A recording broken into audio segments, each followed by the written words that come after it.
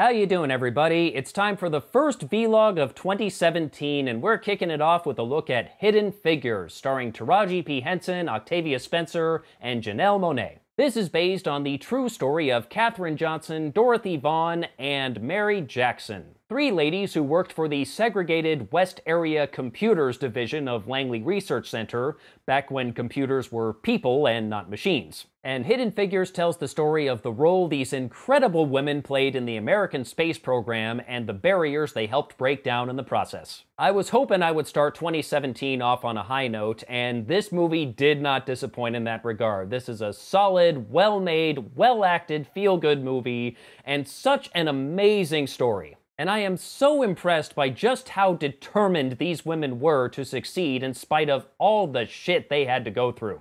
Monáe plays Mary Jackson, who starts out as a computer, but really wants to be an engineer.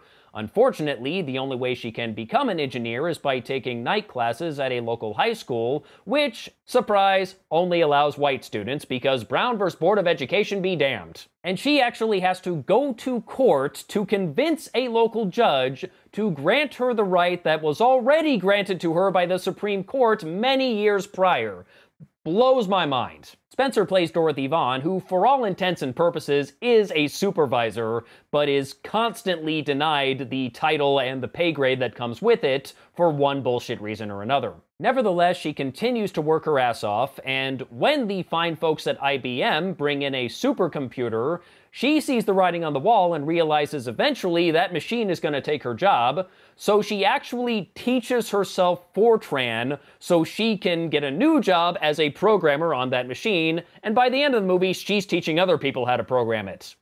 Awesome. And Henson plays Katherine Johnson, a genius mathematician who is brought in to assist the team that is calculating the trajectory for the Mercury spacecraft that will hopefully allow a human to orbit the Earth a few times and then bring him safely back down to land. And at first, she's just supposed to check the math of her coworkers, but her genius will not be contained, damn it, and by the end of the movie, she's the one coming up with the math. But she's got to put up with a lot of shit to get to that point. She's got to deal with a bunch of ignorant-ass white men who can't possibly fathom a woman doing math. Why, that's unheard of. And not just a woman, but a black woman? What does this country come to? These men won't even let her drink out of the same coffee pot as them because I guess they're afraid that somehow a black woman drinking out of their coffee will poison them? I don't know. I really don't. And she's held to different standards than her coworkers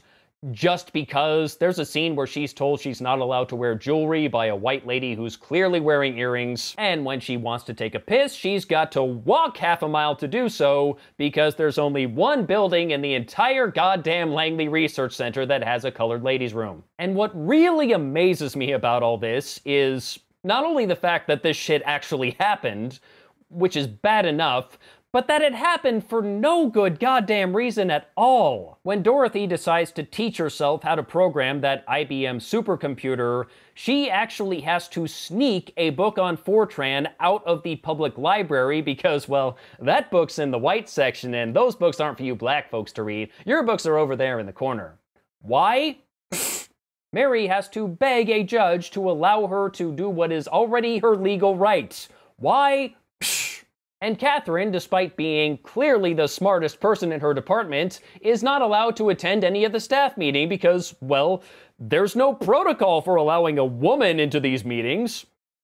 Why does this require protocol? I only got so much in me, you know? This is definitely the kind of movie that will have you saying more than once, fucking white people.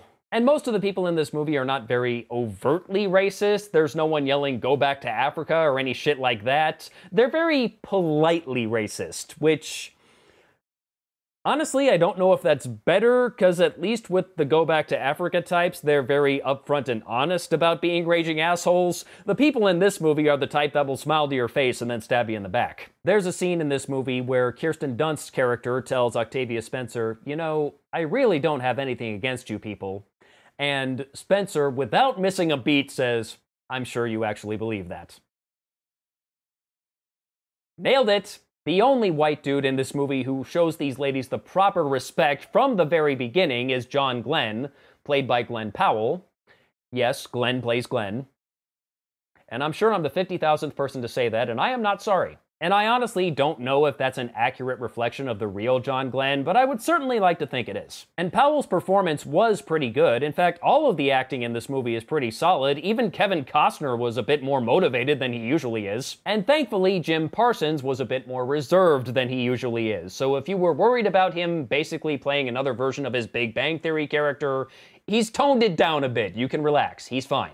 Monet was great, Spencer was every bit as strong as you would expect, but Taraji P. Henson really gets her chance to shine in this movie. When her character first starts working on the Mercury project, she's very quiet and reserved and really just doing her best not to rock the boat in spite of all the shit she has to deal with, because this is a huge opportunity for her and she doesn't want to screw it up.